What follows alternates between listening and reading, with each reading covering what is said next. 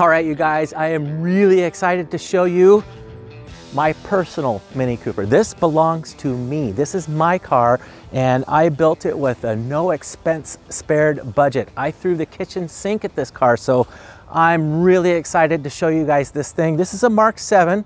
This is the original paint on it. I bought it with 2,000 original miles on it. I have about 8,000 miles on it now. This is one of the few cars my wife will ride in when we go to the Oregon Mini Society overnighters, or we do our road trips. She's like, which one are we taking? I'm like, you want to take the good one? And she's like, yes, please. The reason being is that it's very comfortable. It's very fast. It smells good. It doesn't leak water. It doesn't smell like gas. You classic Mark 1 owners know what I'm talking about. All right, well, let's take a look at this car. So this is a Sport Pack MPI with these beautiful Sport Pack flares, and I did a lot of really unique things that you really got to look at to kind of see. So first of all, I put some chrome rings around the front turn signal lights. I also did, of course, our European license plate on the front, Jet Motors tie downs, these genuine Rover rally lamp covers. Those are cool. I like those a lot. Come on over here and you can see here that on even the side markers, I put these little chrome trims around. This car originally had the Union Jacks with the screws in them. I don't know which models or how that came about, but those are the actual factory ones that were already, on it when I got it. I did the Cooper chrome mirrors, the 3-piece style 7x13-inch wheels with the Yokohama A048 tires, the Patty Hopkirk calipers with the rotors and the adjustable suspension, the Jet Motors suspension kit. This car is, I mean, we can spend about 20 hours going over all the features and benefits of this thing, but I'll try and, snap it up and make it, as quick as I can. I went with a kind of legal tint on the windows. It's maybe just a shade darker than legal, and I don't know if it's just Oregon or whatever state, but anyway, I love the tinted windows, the ceramic coating on the paint. That's the G Technique ceramic coating, and it looks really good. You never really have to wash it, you just kind of wipe it off. We did the chrome trim over the window pillars, sort of like the Cooper S back in the day. The Mark 1s and 2s and the Coopers, they all got this chrome trim, which is really cool. These are the S-Works badging on the car, of course in red. I took the stripes and all that off. I wanted it clean and sanitary. I didn't want a bunch of, bonnet stripes or that kind of stuff. So I tried to tidy it up the best I could. We also went with the deluxe trim between the wheel arches below the door to also highlight this chrome trim that you see on the Cooper, John Cooper Monza flip-top gas cap, the chrome trim around the windows, the chrome mirrors. It just, that I've built cars with no chrome. I deleted the chrome and went with black or powder coat, or it just looked too plastic. Chrome really makes the car look metal, and that attention to detail. Look at the back end on this thing. This is just absolutely gorgeous. Now, this is the Oregon actual SP license plate. Take a look here. There's the real Oregon SP plate.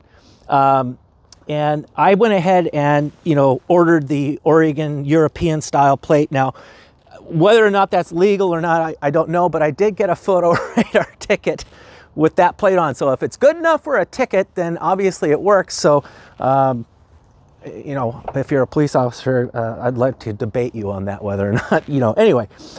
You can see, of course, we've got the really nice boot liner kit. And look, I mean, you got to look at some of the details here. Hey, there's no rust on this car, by the way. This is a brand new classic Mini. That's one of those really cool full throttle AGM style batteries with the Jet Motors tie down, or battery cutoff, USA made, the battery grounds, the C-Tech charger, the genuine factory Mini tool kit and jack. That's the real deal. That's what came with this car. A roadside emergency kit inside the spare tire there. Anyway, I think it just looks beautiful back here. This is my car, and I wanted it to have all the cool stuff. You can see the genuine John Cooper Works badging back here. Come on over here and we'll take a look inside the car. This is a genuine John Cooper S Works car. It has the actual conversion on it. It's making about 90 horsepower. It is, for all intents and purposes, the top of the line, best of the best you can get, along with every upgrade I could possibly throw at it, from adjustable suspension, the sway bars, the big brake kit, the big wheels and tires, and the infotainment system. Now, I spent about $10,000 on the infotainment system. Check this out. So what we have here are powered subwoofers under the seats. These are the JBL powered subwoofers, and there's one under each seat. There's one under the driver's seat, there's one under the passenger seat, and this car absolutely thumps.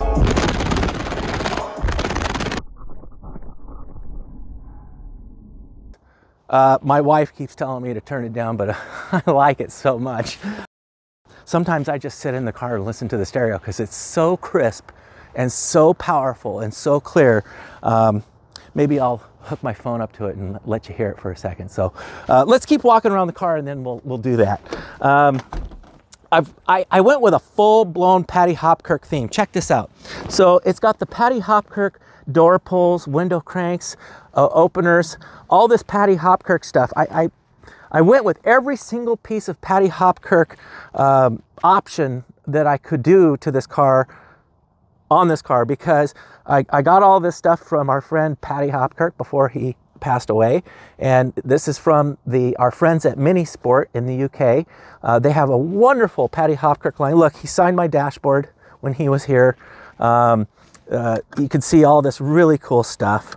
Look at this John Cooper badge, Patty Hopkirk signature, all the Patty Hopkirk themes. Now, we do something really cool with this car at the car shows, and this is one People's Choice, Best in Show. This has won a lot of awards. This is a top of the line Mini, and we do something called Count the Patties. So I will bring raffle tickets and I'll let everybody fill out their name and their guess as to how many patties are on this car. Let's just give you an example of what that might look like. There's one patty, 2, 3, 4, 5, 6, 7, 8, 9, 10, 11, 12, 13, 14, 15, 16, 17. That's just the beginning. Now, I'm not going to tell you what the actual number is, but it's a lot because they're everywhere, and some places you really have to look. But if it says Patty Hopkirk on it, I bolted it on this car. Let's pop the bonnet and let's take a look underneath the bonnet at the engine compartment.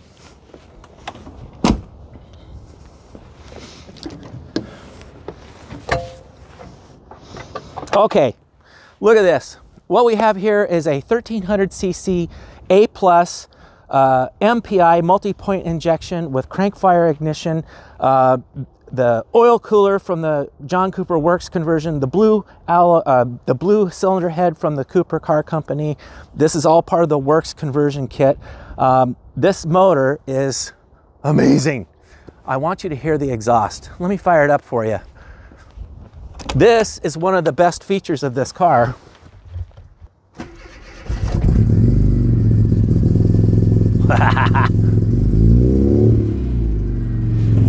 This exhaust system. So this is part of the actual Works conversion kit. So I'm gonna let my lab pick up the exhaust note.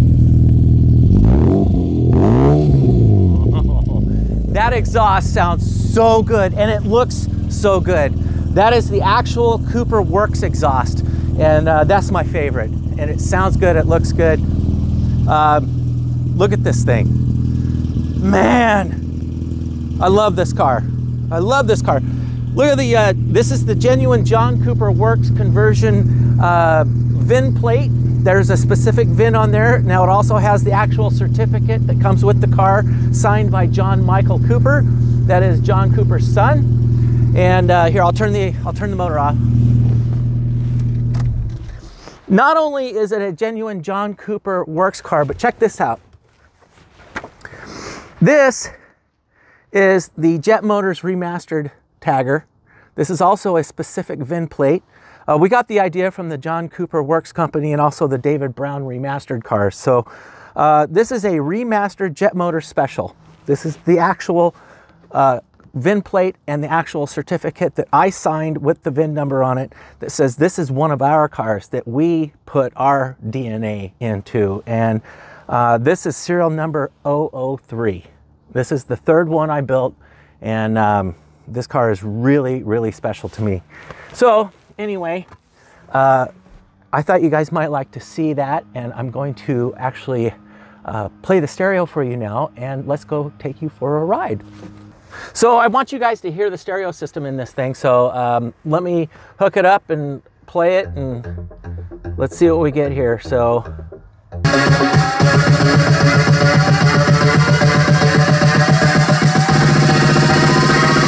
I can't believe it's not butter. Holy mackerel! Wow! Oh man! It's so loud and crisp! Alright, let's go for a ride! Okay, you guys ready to go for a ride in one of my cars? I also did the short shift in this with the Specialist Components angled extension and the Patty Hopkirk shift knob. Of course, more patties. Remember, there's a lot of Patty Hopkirks on this car, which makes a lot of fun, especially for the kids. You know, they really enjoy trying to count all the patties. It's quite a challenging game and sure is a hit at the show. So here, I'll turn the radio down here. So, oh, hey, I want you to see this. So I got 2 full sets of keys, ignition, door and boot, and the engine immobilizer and alarm system. There are 2 full-blown key fobs and 2 full sets.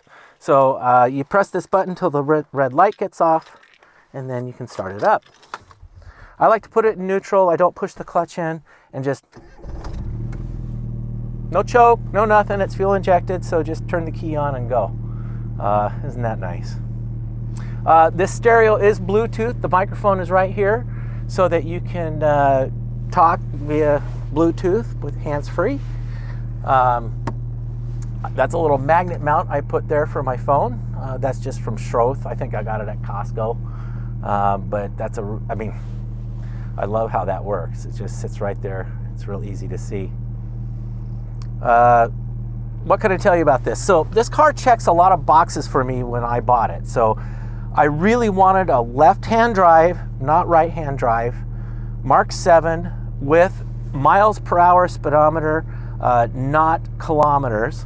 I wanted it all original. I wanted it to be a blank canvas that I could, you know, put all of our really cool Patty Hopkirk stuff on and create sort of a Patty Hopkirk themed red Mini with, I didn't want a contrasting roof. I wanted it to be monotone, you know, bright Ferrari red. I don't know what Rover calls this color, but I have not seen, I don't think it's tartan, but it is the brightest red, very similar to Ferrari. I just don't know what else to say. I put one of our really cool bad boy air horns in it, and this special Modellita steering wheel.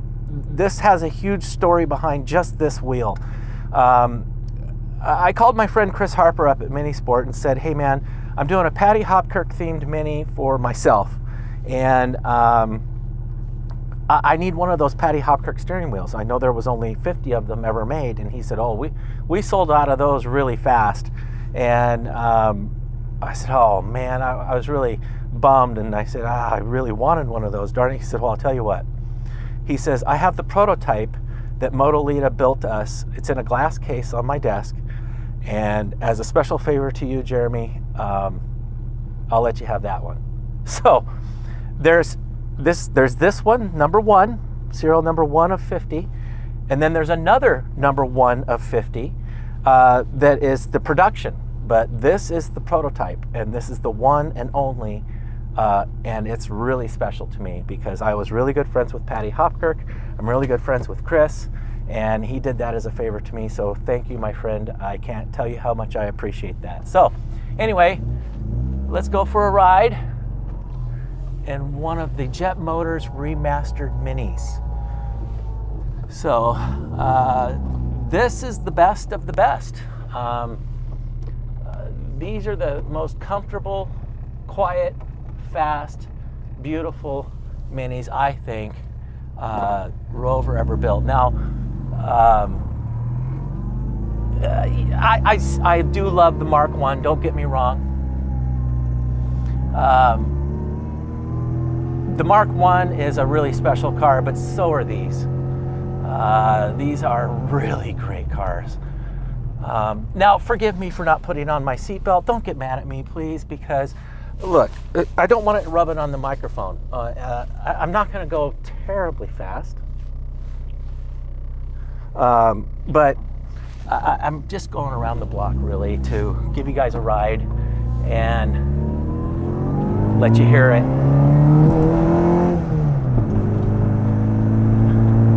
This is such a cool car. I can't describe to you guys how nice it is driving this thing. Smooth, quiet, fast.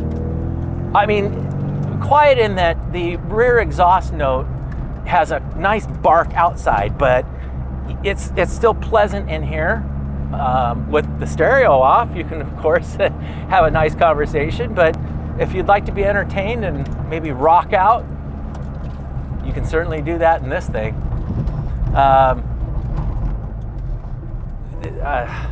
This car checks so many boxes for me. Listen to how there's no rattles or anything, and we're going over some good bumps. And even when the stereo is really banging hard,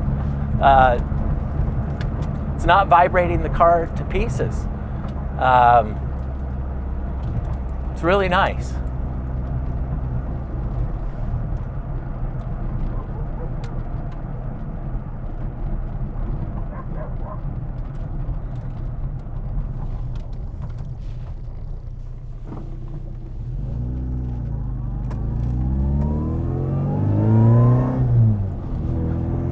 Look at how this thing shifts. Watch this, 2 fingers. And it's in a really comfortable position. The dished Motolita steering wheel, the Patty Hopkirk dished Motolita steering wheel with this angled shifter, look at that. It's just so comfortable. The driving position, how these seats it's easy to get in and out of. These are the best minis I think ever built.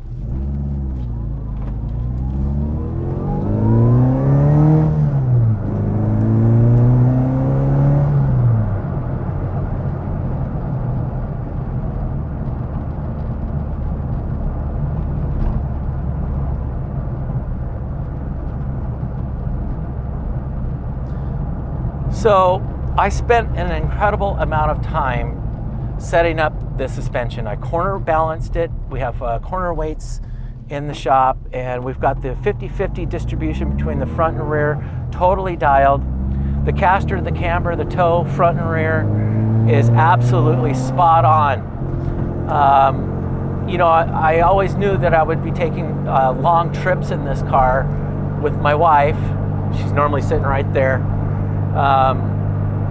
And this car is such a hit everywhere we go. If you don't like attention, don't get a classic Mini, because when you come out of the grocery store or wherever, I mean, there's 8 people standing around your car asking you a million questions. So we call it the rock star car for everyday people. So you might as well be driving a spaceship, right? Because people freak.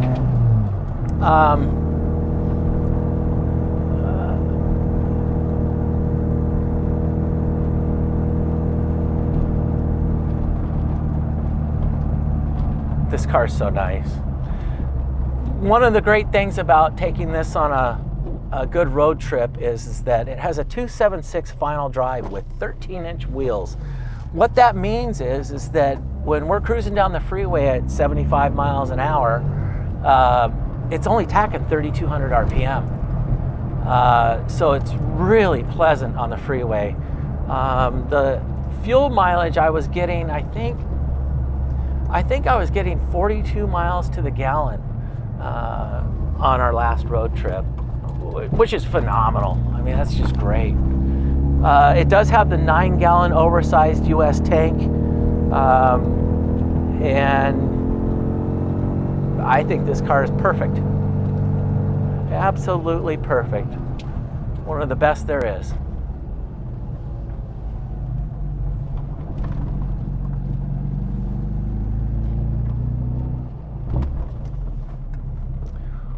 Well, there you go. I was really excited to show you my personal Mini here, you guys. This is something that I take a lot of pride in because it is one of the Jet Motors remastered cars. Very special indeed. I hope you enjoyed that. I hope I gave you guys some ideas that you could do to your car. If you have any questions, shoot me an email, make some comments down below, let us know what you think. If there's anything I can do to help you guys or answer your questions and give you ideas to do to your Mini, I'm happy to do that. So anyway, I hope you enjoyed that ride along in one of my personal cars, and we'll see you on the next one. All right, take it easy. Grab my phone.